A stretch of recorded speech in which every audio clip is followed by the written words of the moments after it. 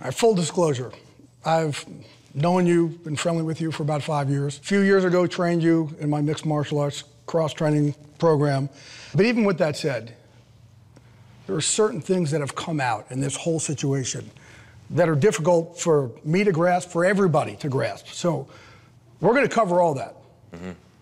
But I want to start with October 28th, the day that your teammate Jonathan Martin walked out.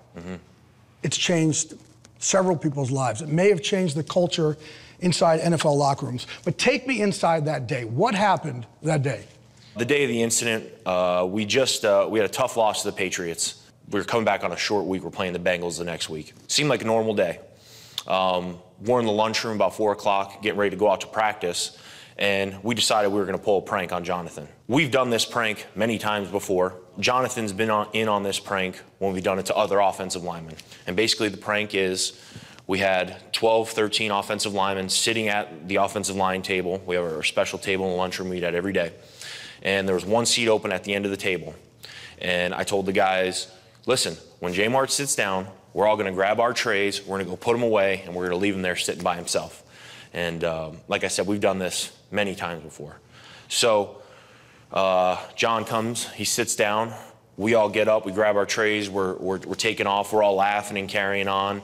And John grabs his plate of food, chucks it on the floor, runs in the locker room, grabs his keys, and he's gone.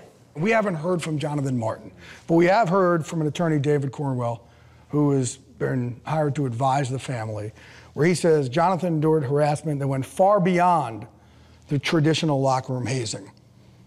And goes on to say, among other things, Jonathan endured a malicious physical attack on him by a teammate in daily vulgar comments. Again, you talked about the traditional locker room hazing.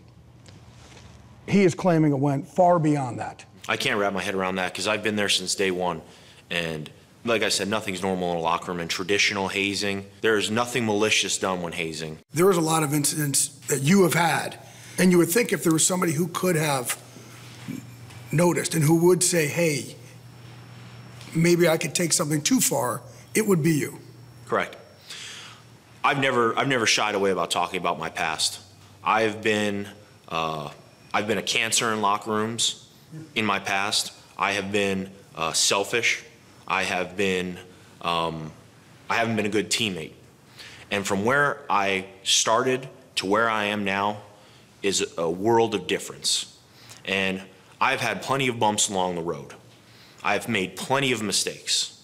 Mistakes I've learned from, mistakes that have changed me, mistakes that have made me realize I need to get help. I've sought counseling. I've made changes in my personal life. I've done the steps necessary to grow, and I understand that this isn't final, I'm not perfect, and I'm still growing. And it makes me realize now, it makes me take a look back at my actions, and it makes me realize, you know, maybe I need to change my ways again. But during that time, you were always in the middle of it. And after you're saying all the work that you've done, you're in the middle of it once again. Right. You're right smack dab, right back in the middle, and not just in the middle of it, in the middle of whether there's bullying, the N-word. Do you almost feel like you can't get out of your own way? Yes and no. Yeah, every time a situation arises, every time I'm faced with adversity, people want to drag me right back in and throw me right back into that old mold. I get that. This is a deal where I was a close friend with Jonathan, and we're brothers, we're teammates, and this kind of caught me off guard. This kind of caught me by surprise. If I would have known that this was hurting John, we'd spent plenty of time one-on-one outside of football. If John would have came to me once, or if one of our other teammates would have come to me once and said, listen, lay off John. He's had enough of it. It's been too much. I would have been the first person not only to change myself, but to change people around me. You can ask anybody in the Miami Dolphins locker room who had John Martin's back the absolute most, and they'll undoubtedly tell you me. John never showed signs that football was getting to him, the locker room was getting to him. You're saying you don't know what led to this. Your teammates are saying we don't know. His side has clearly said, we do know, okay? And there's bullying involved. There was a voice message left. I'm gonna read it to you. You did leave this voice message. Yes, I did leave this voice message. And it's, hey, what's up, you half N-word piece of blank. I saw you on Twitter. You've been training 10 weeks. I want to blank in your mouth. I'm gonna slap your blank mouth. Going to slap your real mother across the face. Laughter. You're still a rookie. I will kill you. You hear that. Going back to that now, do you look at that and say, I left that for Jonathan Martin? When I see that voicemail, when I see those words come up across the screen, I'm embarrassed by it. I'm embarrassed by my actions. But what I want people to know is the way Jonathan and the rest of the offensive line and how our teammates, how we communicate, it's vulgar. It's not right. When the words are put in the context, I understand why a lot of eyebrows get raised, but people don't know how John and I communicate to one another. For instance, a week before this went down, Jonathan Martin texts me on my phone, I will murder your whole effing family. Now, did I think Jonathan Martin was gonna murder my family? Not one bit. So he left that voice message, that text for you? He texted me that. I didn't think he was gonna kill my family. I knew it was coming from a brother. I knew it was coming from a friend. I knew it was coming from a teammate. That just puts in context how we communicate with one another. But there's one thing of saying that. Another thing, with a white man using the N-word. Well, and that's... How do you tell America, how do you expect anybody in America to believe you're not a racist? Right, I'm not a racist. And to judge me by that one word is wrong. In no way, shape, or form is it ever acceptable for me to use that word, even if it's friend to friend on a voicemail.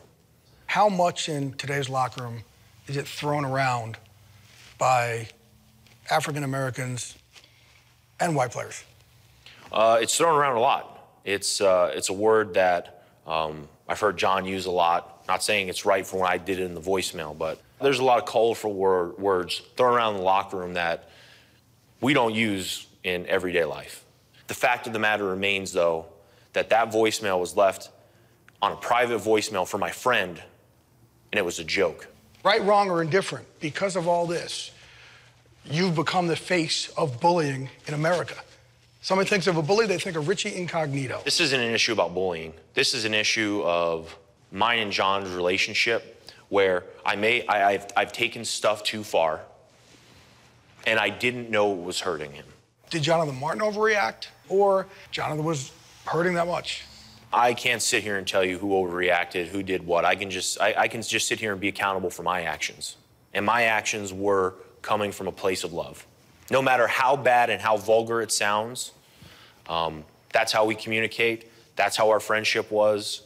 And those are the facts, and that's what I'm accountable for. You're telling me there wasn't any signs going into that?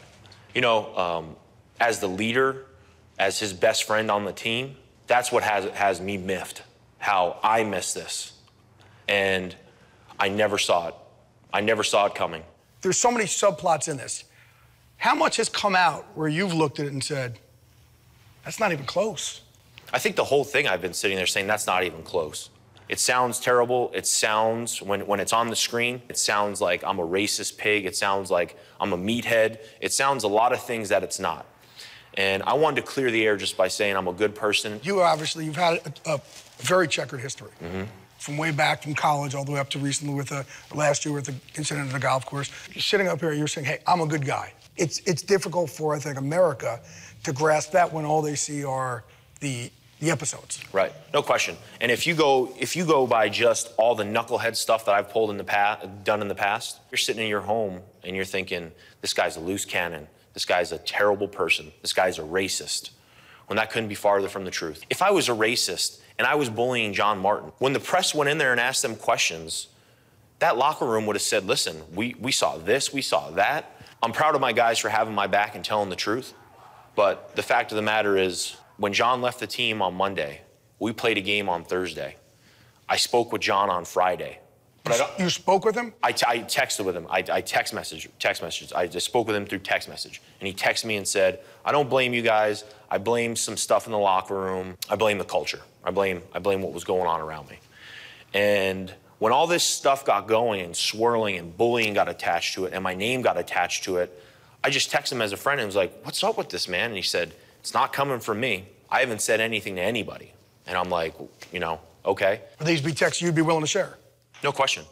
I'll give you, after this interview, I'll give you my phone, and we'll walk through all these texts. Okay. And I will show you the framework of a friendship. If Jonathan Martin was sitting right here next to you, what would you say to him? I think, honestly, I think I'd give him a big hug right now because we've been through so much, and I'd just be like, dude, what's going on? Why didn't you come to me? If he were to say, listen, you took it way too far. You hurt me. I would just apologize and explain to him exactly what I explained to you. And I apologize to his family that they took it as malicious, but I never meant it that way.